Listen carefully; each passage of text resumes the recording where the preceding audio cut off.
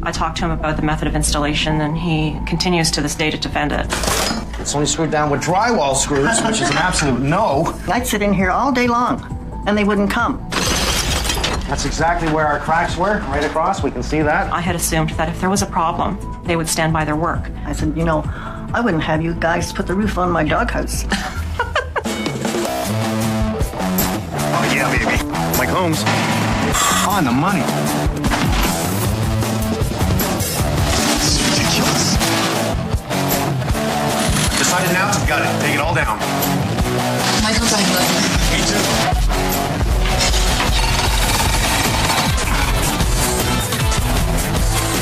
Unacceptable.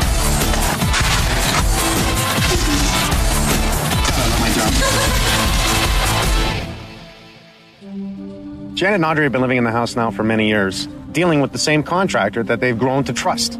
Obviously, they do some half-decent work. There's some retaining walls, some concrete in the front of the house, the back of the house, some minor work downstairs. So, of course, when they wanted to do a new tile floor in the kitchen, they knew who to call. We were very pleased with the work they had done. In fact, we had them come back and do more work at the back. So we didn't hesitate when we wanted the floor done to call them in and have them do it. I believe this weather's February. Unfortunately, this time, they did the floor wrong. Now, what bothers me more than anything is the price. $4,500 there in that area to do a new ceramic tile floor. Hello, Janet. Hi, nice to see you again. Nice to see you. Nice day we have, eh? Beautiful. That's an awful lot of money for about 120 square feet. That's a lot of money. So if you're going to charge that kind of money, you better give not only perfection, but happiness. We had them do a new floor and didn't get what we asked for. We got a quote, and in the contract, and it said that they would remove the existing floor. The day he started, he was putting down the cement board, and I said, this is not what we wanted. And he said, well, if he takes up the existing floor, it will damage the subfloor. And I don't know why he wouldn't do it. He just had in his mind how he would do it. But he's arguing with them. He's telling them right out. I don't have to pull it up, but it's in the contract. Unfortunately, I didn't do anything at that point except let him proceed. Normally, we're used to seeing the grout crack, but in this case, we're seeing the tiles crack. Hi, Audrey. Hi, how you doing? Nice to see you again. Good. Oh, your hands are cold. Well, it's a little damp outside, but your hands are warm. Oh, yeah, I know. You don't mind if I hold them for a while, would you? We noticed the first couple of cracks. Then we contacted the company, and the floor continued to crack over the 9 months we had been dealing with them, or trying to get some resolution, to the point where a third of the tiles are cracked now. Now, we have certain ways of applying the concrete board down, and what I'm seeing in the cracks is that obviously it's falling in the sheets. And we can see it directly running across the floor, straight across and back again. So that tells me this is one piece right here. It's not bonding at the edge, so as you walk, you're snapping the tile. Now, this is a ceramic. I can tell by looking at it, not a porcelain. What's your name? Hello. They came and said they would fix it. At the same time, they convinced us to have some more work done, which was a countertop and everything. But when I saw the price of it at $5,400... Now you're getting dirty. Now you're starting to take from people that you shouldn't be taking from. $5,400 for 10 linear feet of countertop. I felt like they were trying to pad it to, get some money for doing the floor over again, so we canceled that. I could get expensive granite for less than that. They didn't even pull up the baseboard, which is not so bad. Normally, if we're going to do this and they're going to leave the baseboard, we'll tile it, we'll put down some corner round. And the idea is that it finishes the floor to the trim, it looks good, we paint it, so we see there's no painting whatsoever. We see massive grout on the edges. This is what we don't want to see. See how it's cracked? See, this is cracked there. See, that's not even. See the gritting? It gets wider as it goes back. And meanwhile, I can tell they have a saw because I can see the cut, so they have a wet saw. I know. I wasn't really happy with the quality. When he came to take pictures and see the floor, I questioned him on the method of installation as being the problem, and he defended that. Then I get a phone call, and they said that it's the joists have moved. At which point I thought we're in some trouble here because I think they're going to blame us for this. This is something I'm starting to see way too often. Jobs are being done. There's a complaint. The contractors come back in and take a look, and what they say is, this is not our problem. There were only two options at that point, is to replace the floor or give us our money back. It's always somebody else's fault. We never got an answer from them until I finally filed the claim with the Better Business Bureau. I was very happy because it sounded from their end that things were going to speed up and happen, and basically the company did to them what they did to us, and they didn't return calls, and it was hard for them to get answers from them. I had a home inspector come in and look at the floor joists, and I talked to a couple other contractors. So you really went in detail here. I did. I had one come in, and another one I just told what was happening, and they feel that it's the way it was installed, and there's nothing wrong with the floor joists. Their final answer was that they've done everything they can. They're not obliged because the warranty period was up. And that was the very first time I'd ever heard about any kind of warranty. They'd never talked about a warranty. Oh, so that's... There's nothing in writing about a warranty. It's not on the contract about warranty. Last minute, I'm sorry, your warranty's up? Yep. And the mediator got the boss, the owner of the company, to agree to come in and redo the floor. And I said, that's not acceptable. because I don't want them back in. They said because I was a little old lady, they figured I wasn't. They might have done that. For them, I would have taken them right to court, because I mean, I've been a credit manager for years, and you don't fool around with me. So I basically said, so you're willing to come in and replace the floor and incur that expense, but you're not willing to settle financially. And I kind of talked him into agreeing to an amount to settle. For me, you know what? I'm going to pull it up. I'm going to show why it broke, why it's not working, how it should have been done in the first place, and what we're going to do to fix it. If you don't do a good job, then we'll contact somebody and have you. I like it. I like it. I'll accept that challenge. Okay. I can't believe these drywall screws. You never use drywall screws, just to the wall. I washed the floor yesterday. I don't very often get down on my hands and knees anymore, because every time I do, I find another crack, and I found one just behind. So it has nothing to do with you not being able to get down there. You just don't want to see it. I just don't want to see, the cracks anymore. Gonna try and keep these, Mike? Yeah, I do. So let's start by just pulling down all the trim across the top. That will separate them one piece by one piece to save everything. All right. Give it to her, reuse the saw. Everything but the tile on the floor, because unfortunately, that sucks. Cabinets are designed to go from finished floor. So if you tile up to your cabinets, you'll never be able to put in a dishwasher underneath the countertop. It won't fit. It's designed to go from finished floor height to the bottom of the countertop. Okay, I got it from there. Thanks, thank you.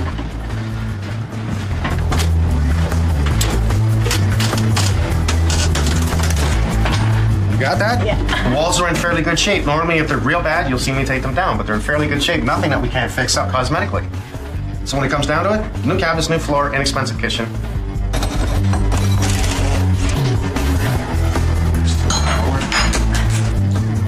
So an old counter, this is where you're going to see it rot across the bottom here, and we do see that you can see the water penetration that has hit this area here, but it's nowhere near as bad as I usually see, where it's falling right apart. The back of the countertop caves in. That's when it tells you it's time for a new countertop, sink, taps. And behind the wall here, we see a little bit of rot on the wall, which means water did come down, penetrate it. A little bit swollen in the wood down here. So bit by bit, it did leak and cause damage. We can see that at one time there was a new sink installed here, because we do have copper, and we've now changed it to Epis. Okay, copper fitting, compression fitting over top. Somebody's even put some caulking on it, because obviously it leaked.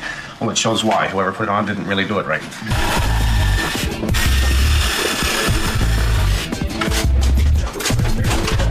See, again, it's the proper stuff.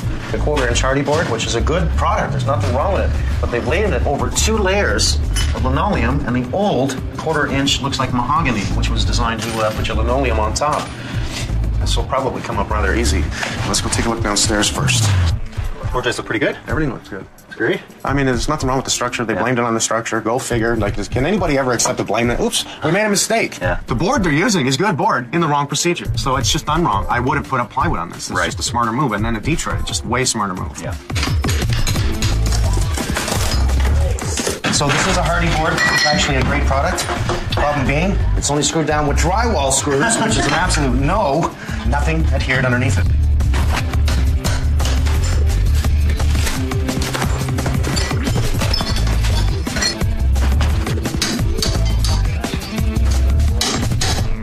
You got hit by the tile, eh? That shows how sharp the tile is. Medic, is that little cut or is that another one? That's just from a little piece of tile right in here. It shows how good that board is, because it's really holding the tile tight. Had that board been bonded down, you'd have a hell of a time getting it up.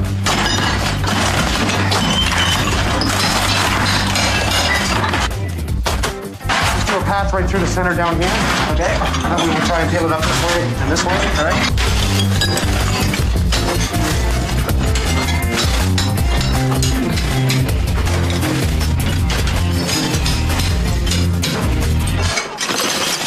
That's exactly where our cracks were, right across. We can see that. And I said it would be the joint.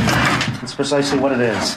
See, as this board is not bonded to this floor, which creates a floating floor. I mean, you can see how well it's bonded. This is Rhino board. It's not hardy board. Very similar product. Yeah. But it's a good board. It's just not adhered down. You were right on the money, though, with that seam. Well, it's everywhere. Yeah. So they are 3x5 sheets, and it shows in the cracks. Right. So not bad for 15 minutes work. Another 15 we should be done. That's right.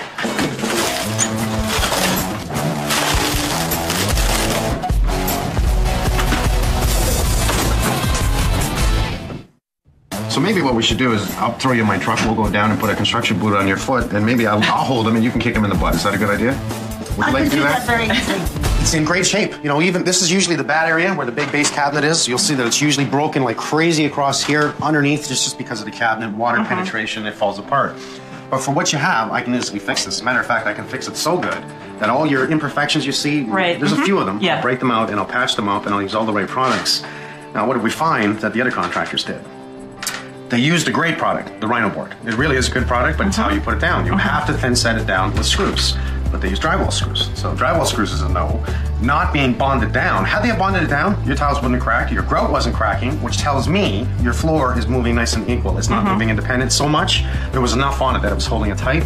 But because the Rhino board was not glued or adhered to the floor, it allowed movement, which snapped the tiles right at the joints of the 3x5 sheets. Oh, okay. I feel somewhat vindicated that what I believed and what other people had told me had actually happened to the floor was the truth. No, they tried to pull a fast one on you. They didn't want to pull it up and do it again. Right. But to them, that's just more work, and I guess if they can, stall it off for a while, eventually you'll go away. I think they want you to stop calling them and they just try to wait you out. I know now what exactly went wrong, and that's good to know. At least I know that I was right somehow.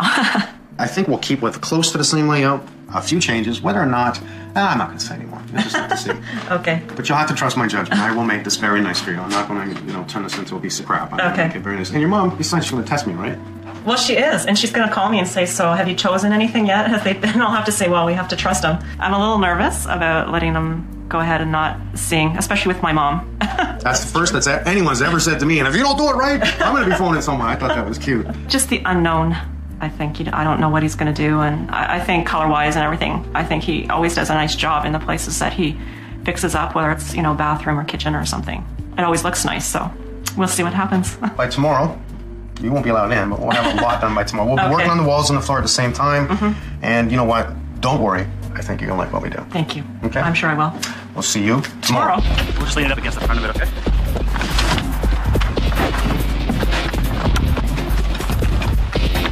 Thanks, Pink. We are going to run this way. We're going to stagger our sheets so we can get going with hammering all the nails down. We're going to make sure, I want to add just a little bit more. So we'll add some PL Premium right across every board. Just a nice little bead, right? Put down the plywood, screw it, make sure we leave that 1/8 of an inch gap in between our tongue and groove. You pick that tongue and groove? Yeah, TNG. So we got 3 inch for the joist, and we got 2 inch just to hold in between. Okay. If we glue it, we won't need the 2 inch, but it wouldn't hurt to throw in a couple. Yeah, okay. Just nice, bring it up nice and tight so that glue gets in the sandwiches at the end. See that? Yeah, that's why we're going to need a filler strip on the end. Make it square. Bit of a pain for the countertop. Cabinets are easy on unsquare walls, it's the countertop. Right. How about the other one? This one wasn't as bad. A little bit of space in the corner, but it's, That one's fine. Yeah.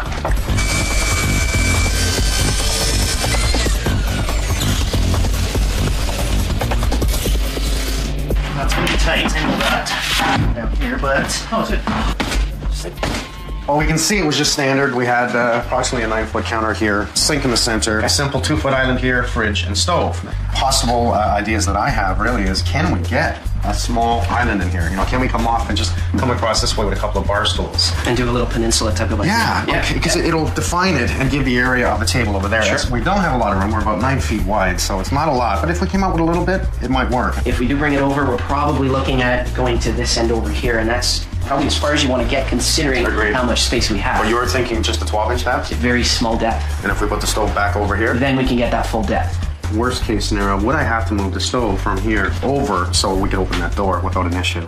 You'd be okay. I think we'd pull the peninsula out far enough that we'd keep the stove approximately starting right here. You'd still be clear for that opening of the door. A small island. Small little counter on the end. That's right. Island counter, yeah. Yeah. Okay.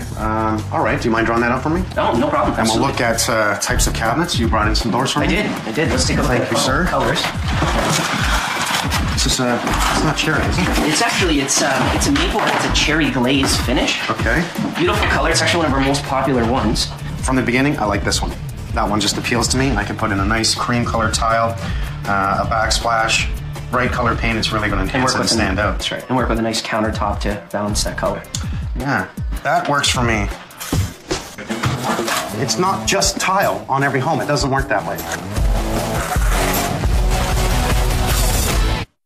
Get a sharp chisel, hit every single area. Okay. Peel it all back, chisel it off, any lumps in it, chisel it.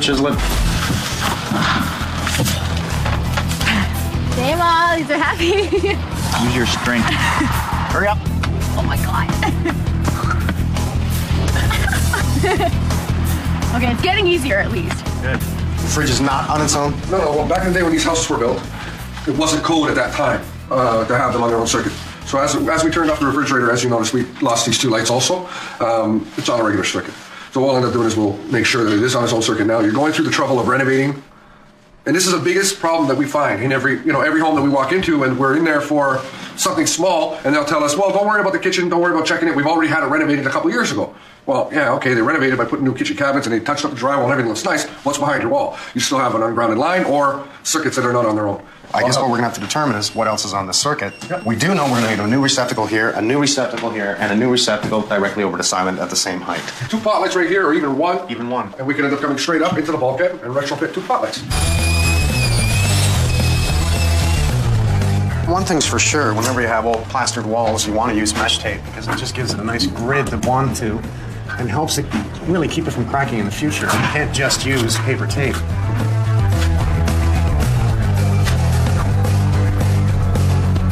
It's perfect for this application, but we can't have any lumps. Right. You can't stand it. I don't know. I'll tell you, one time I was teaching this guy years ago, someone I hired. Yeah. He put up so much of it that I looked at it afterwards and I went, oh my God. I said, do you know you can't sand that?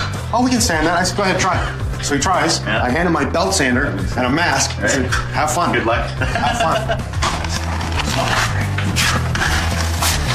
Trade. I care more about the top side than I do the bottom. We want to make sure we hit everything. I always use 2 tries. One to hold, so it doesn't move. Okay. We'll finish trial it later. The idea is to get the majority on the wall as fast as you can so you can tool it properly. See, this will work really well. You have to look at how we're going to finish this, right? So if we take off any high point before it dries rock hard, we're now going to take our second coat and flare it right to here. So if this is the zone that needs to be repaired, we're actually going to triple that zone and flare it and bring it out as much as we can. Otherwise, we're building out only this area, and that causes an issue. We must flare it. After you paint it, you see everything. Nothing is perfect. It's the illusion of how you create perfect. So the more we flare it out, the more we keep our true edge when we tile.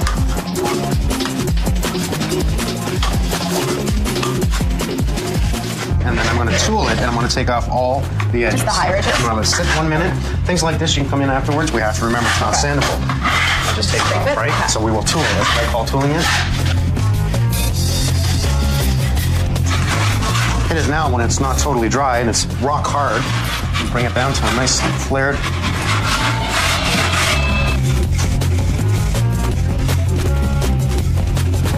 Now the thin set we use underneath this is a modified thin set. A modified thin set means more adhesion, more glues. We are able to use it underneath because as long as we have one porous subject, which would be the sheeting in the floor we did, and one non-porous, which would be the bottom of the Ditra, the modified will bleed into the wood and help it dry fast. Now, if you were to use the modified on top of this to the tile, what we have is like 2 pieces of plastic. Neither one is porous. Modified means it's going to take forever to dry, especially on an 18 by 18 inch tile. It won't dry, so don't do it. What you want to make sure that you do is use a non-modified on top of this. So with using the non-modified, we want to make sure we butter the back of the tile. So we'll just do a quick little butter on the back, and this is just going to give us a bonding ability. If you try and go tight to the wall, there's no walls that are perfect. We are putting up a nice thick baseboard on this. I have the room to play. Let's use it, just like that. Thank you. Now we're going to hold this nice and tight to the next tile. And I mean nice and tight, nice and gentle. Drop her in place. You see how close I am to the tile? Drop this in, give it a push, and then move it away. By doing this, we don't squeeze out the adhesive in between and have to clean it up later. A lot of tile guys that I see just mud the floor, slap them down, push, push, push, squeezes up in between, they give it a quick wipe, but they don't clean it good enough. So when you grout it, you see the thin set. Now normally, the bigger the tile, the bigger the grout space you can have. But you really don't want to exceed about 1/4 of an inch. Now you're going to hear a lot of people say, 3/8 is easy. You can do 3/8. If you look at the spacing, this is a perfect spacing with the tile, with the right coordination of color grout, such as a bone, an ivory. It's the perfect spacing.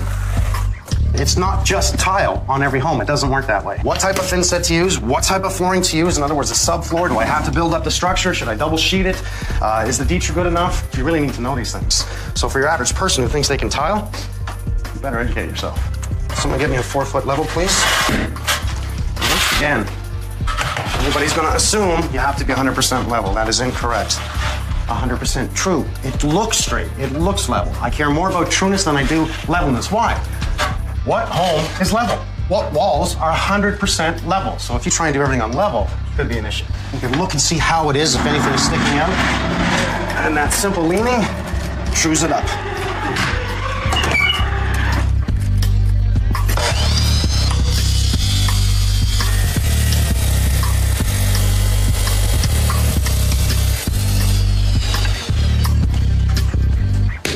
Better know what you're doing, put them up. I'd say. Otherwise, you're going to put them up and go, oops. Why does it appear there's no stud in there?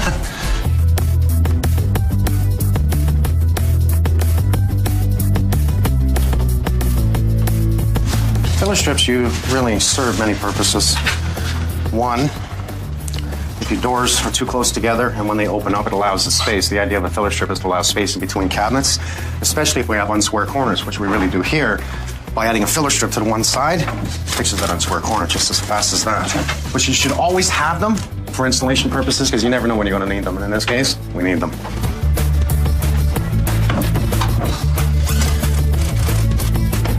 See, no, perfect. What I've done is the center one is catching strapping onto the wall, which is nice and tight. These guys here that I'm putting on the outside is catching plaster. Now, if you don't really overturn that screw, it will bite the plaster very well, and we should be able to damn near hang off this cabinet. I will go in the corner here. What I'd like to do is catch it on a slight angle, but instead, again, I'll try, stay about the same distance away from the bottom, put it on a slight angle, and try and catch the one in the corner.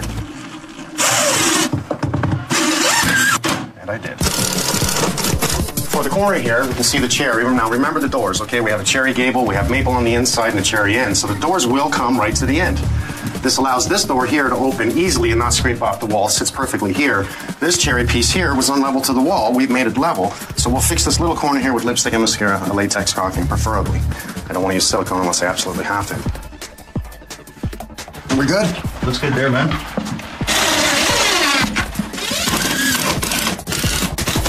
That just holds it incredible. It's just incredible.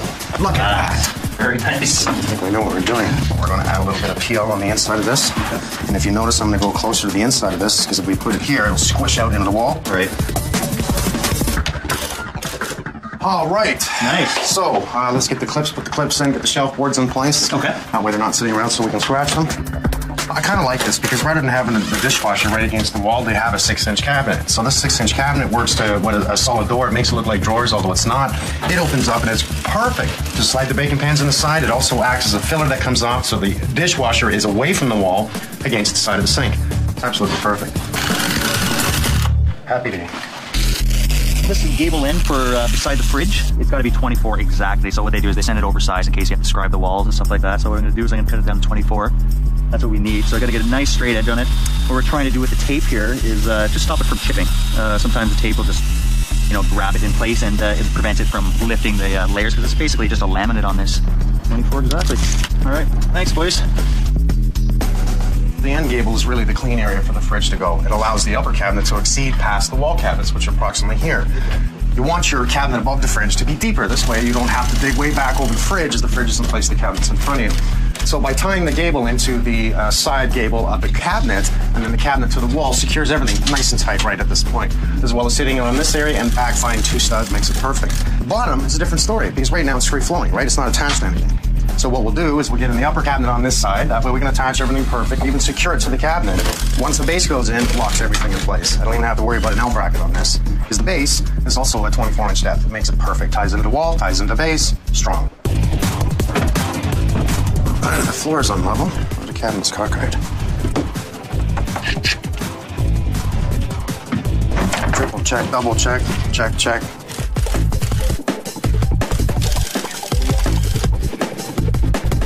What we have is we have a duct shooting out across in between the floor joists outside the wall, and the piece that ties into square ductwork is off the elbow. I can completely feel it. It's just off. It's not right on. So I'm just going to try and feed it into place with my one hand. If not, I'm going to punch a big hole in here, fix it completely. The problem being is once we try and put this vertical piece in, and knock it off again. So what we're going to do is cut a hole. Okay. Well, this is not a surprise. No insulation around here. Somebody's played with this before, whether or not it's been disconnected. The good thing about this is now we're going to find out how to get into the attic. We're going to go up there, we're going to fix it from up there, and now we'll convert it to round instead of square. Okay. You know what we could do, Mike? Yeah, it is a 5-inch line. It is? Oh, I was going to say we could send the new guy up there. See for real. Well, let's send him up there. Because he's the little one here. Yeah. And we got to get some insulation up there, because look at the breeze, just airflow from here going up. Well, you can see a roof vent up there, can't you? Yeah.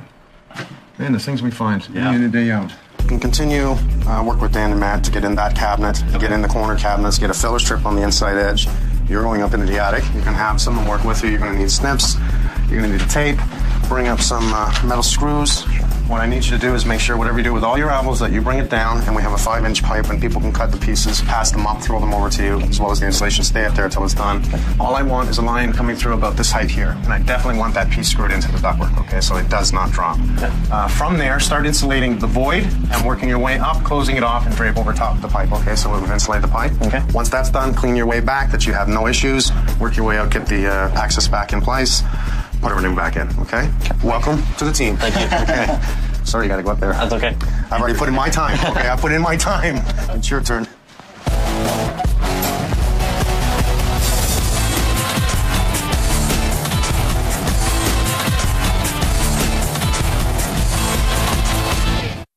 This is very much like a fast food restaurant today. I want a cheeseburger and fries, please. Order up. No way. Today is reveal day. It's finally here. This means reveal day when the appliances come in, so very happy to be finishing this up. It's been a long haul. We've done some really late nights, but these people deserve everything they get. They're some of the nicest people I've met yet, so they deserve all of this. I'm happy. Not a bad little, like a maple stained cherry look. I like it. Since we're gonna hit the walls again, just take the tape off. Fine, hit the corner. You don't have to be too. I was doing fine, but I figured once you got here, you I'll just brush it, because you know what, I'm just worried it's going to peel it off, fresh paint. You know what, this is starting to look really good. We have the new fridge and stove outside that they don't know about, so that's going to be a surprise to them. I'll take their fridge and stove and give it to a family who needs it. We're going to be cutting trim. That's all right, I'm going to use brown caulking over here. We'll still have the doors in front. We'll get them on at the last minute. I think this will work. This is what we're dealing with. It's flush here, and we got quite an overhang here, so we just want to bring it back. You can see it's at a square down here. Yeah, yeah. So, you guys can do your magic here. All we'll do is scribe this edge. We'll mark it with the erasable marker, and that will bring this edge hang over a little bit more, because it looks about exactly what we need is that amount there. Is that right? And it should look more proportioned. Okay, that'd be great.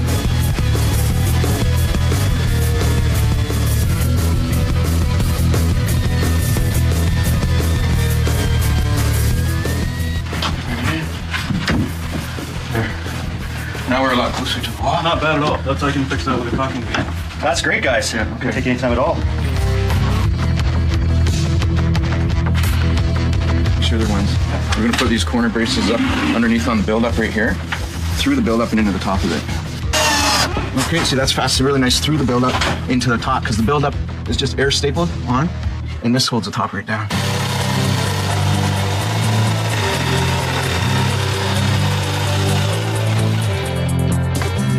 I'm going to put the range hood in. This here is the damper that will go up in the hole. And all around there's this seam where there's 2 screws holding on. And what I like to do is take this foil tape and tape all the way around, because when I put this underneath, I have no chance then to do that. So this is an absolute must as far as I'm concerned. You can eliminate a lot of airflow and make sure that your range hood is going to vent as good as it possibly can, which is very important. Just making sure that I have 30 inches, your typical microwave range hood, or in this case, we're just going to do a nice range hood and then vent it up top here. Matt, our new apprentice, was nice enough to go up in the attic and take care of that. So all I got to do is get my template here, cut a hole, and duct up through here. That way the range here will be properly ducted with a range hood. Every time we get down to the last day, for some strange reason, it always is just jam-packed, tight, or go, go, go. Walking around each other like I'm gonna walk over him in a second. But when it comes down to it, we will get it done. We may work a little late, but it'll look damn good. That I can say. Strings in the sinks here just so I can mark the holes on them quick. Marking the holes for the kitchen faucet.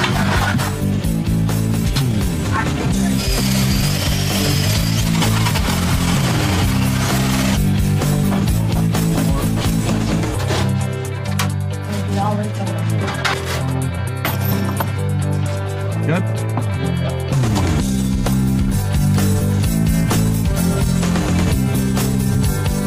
Let's put the directly to the wall. We're going to stay flush with the maple, not the cherry, all right? Stay flush with the maple. Actually, even here is what I care about more than anything. I don't want to see that edge. Let's make this one come out with a finished cherry edge here, so this one butts into it, okay? Okay. Yeah. Continue across miter corner there. On these cupboards here, we're just going to, again, one miter joint straight across in. Same as that one. Contour cut that other one out to the outside edge because we're going to have 1, 2, 3 cuts on that one. I'm figuring at least 2 more hours. Could be a late night.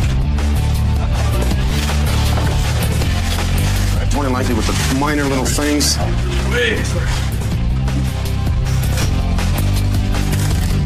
If we're lucky, 2 hours. If we're unlucky, 4 hours. That's great, yeah. You go around, Dave, and adjust these later? Yeah, exactly. If you can throw them in, we'll all adjust them at the end. Okay. Got the drill ready?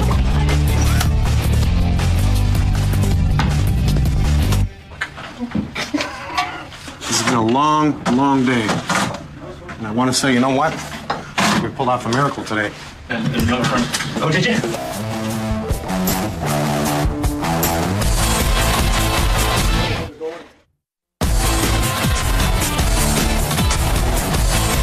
Very, very impressive. I'm going to go get you in at laundry.